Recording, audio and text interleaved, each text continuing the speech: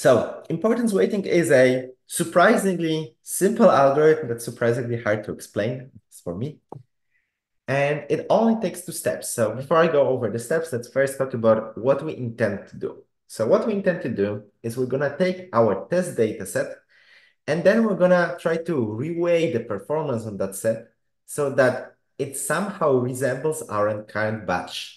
So we're going to weigh higher the data points in our test set that look like the data points in our current batch, and we're going to assign a lower weight to data points that look different in our current test set than our current batch.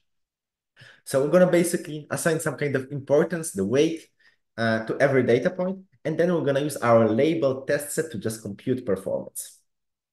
And of course, the big part here is how do we assign these weights? How do we even try to quantify this change in distribution in a way that we can come up with those weights? And these are the exactly 2 points. We're going to try to quantify the change in distribution. And again, here you see just 1D example, but we might be dealing with thousands of dimensions, so it's not going to be that trivial. And then another thing we're going to do is we're going to reweigh every point in the test set by how important it is. I know it's vague for the current batch, and then we're going to just calculate the performance kind of as if the test set looked like the batch. So let's get started with the first part. And the way we're going to do it is so-called density ratio estimation. So the kind of explanation is in the name. What we're trying to do is we're going to try to estimate the density ratio, the ratio of densities of the test set and the batch data for every data point in our feature space.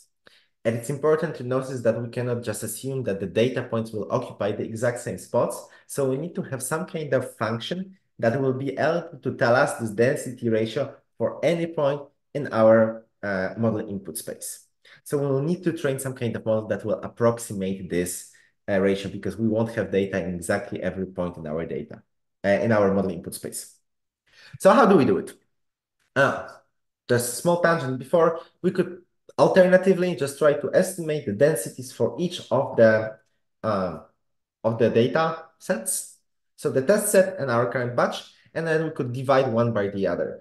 But that is a bit more unstable because if we have very little density from one of the data sets and we divide by it, then we're going to multiply the errors and we're going to get very unstable predictions that don't really work well in practice. So instead, we're going to try to directly estimate this ratio. How do we do it? We start with a binary classification problem. We're going to discard all the all the labels, because remember, for our current batch, we don't have access to the labels. We're going to try to estimate the performance without having access to the labels. It's always an issue. So we discard all the labels. Then we're gonna say that if a data point comes from the test set, this is a negative class. If it comes from the current batch, it's a positive class. And then we're gonna use all the model inputs as features. And then we just train the model. So we get the probability that a given data point belongs to either the test set or the batch set given all our model inputs. And then we're going to compute the function from that prediction that will actually give us these density ratios. And we're going to do it step by step here. This is the part that's slightly complex. So bear with me. What we need to do to compute this weight is two elements. The first element, which is kind of easy and easy to understand, is that what we need is we're going to basically take the probability that a given class belongs to the batch at any given point. And we're going to divide it by the probability that this specific point, given x, belongs to the tests. So we basically just divide this value by this value, which is what you see here in the visual explanation. And another thing that we need to do is we need to normalize by the number of data points in the test set and the batch set, because if we don't do it, the model is very likely to say that everything belongs to the test set, or it's more likely to belong to the test set. So this can be formally derived using Bayes' theorem. It's not that hard, but here I just want to give you an intuition. So we're going to also divide it by the number of data points in the test set by the number of data points in the batch. And this is the weight we get. And then we're going to use that weight when we just calculate performance, let's say we calculate accuracy. So every data point, we're going to do it on the test set. And every data point in the test set, for every data point, we're going to calculate this weight. And then we're just going to apply it as the importance of this data point.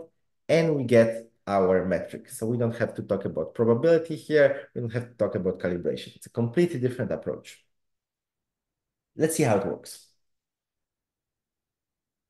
So again, I use the same data sets here for small covariate shift. We see that the model performs very well, and sometimes you get like a bullseye, basically. This is a perfect prediction. For very small changes, we get slightly higher error than CVP, but generally it's comparable. Slightly better here, slightly worse here. It's fine. And good news is that even under strong covariate shift, because we don't have this additional hidden assumption, the model is quite good at predicting what's going on, and it can actually estimate even big changes in performance that happen due to big covariate shift.